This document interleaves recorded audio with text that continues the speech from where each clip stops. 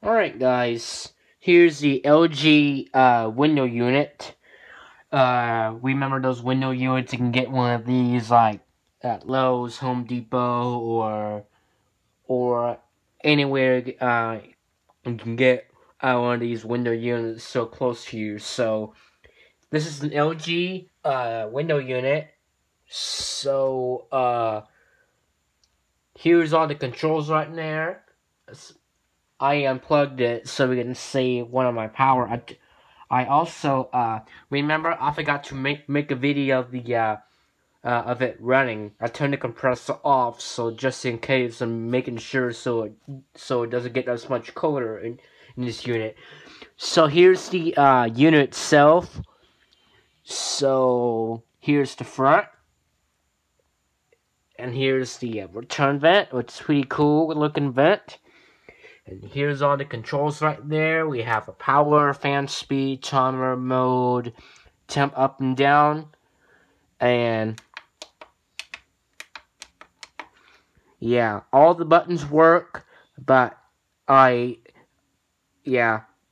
so I unplugged it so to making sure it doesn't turn on, something like that, accidentally starting or something like that.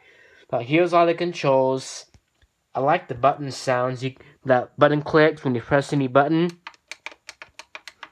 which it's not turning it on because I unplugged it, making sure that it stays nice and cool, warmer in here. So, and here's the actual filter. So just open it up, raise it up, just like that, and here's the filter. But you know, this is what a filter looks like in window units. It has an LG Brennan on the front. Let's check the filter, make sure it's clean. I'm not going to run it. I'm just checking a nice quick review of it. So, something like that. Alright, clean. So that's a good start. Let's put it back in. There we go. So, got a nice bracket right there so the flies wouldn't get in once it's installed. So, I will show you my power cord real quick. I'm not gonna plug it in. I'm just gonna show you my power cord. Let's see. Hopefully, I can get this out. Give it just one moment. Let's see. There we go. Hold on. It's kind of hard to get it because I need these. Yep, here we go. That's the power cord. You see it right there. It's kind of basic, but yeah. Just making sure. I jam my phone just in case, so we can save battery. So, yep. So here's the power adapter. Just plug it in. You got some buttons right there. We have a quick like diagnostic button and the reset button. So like when you like unplug it, like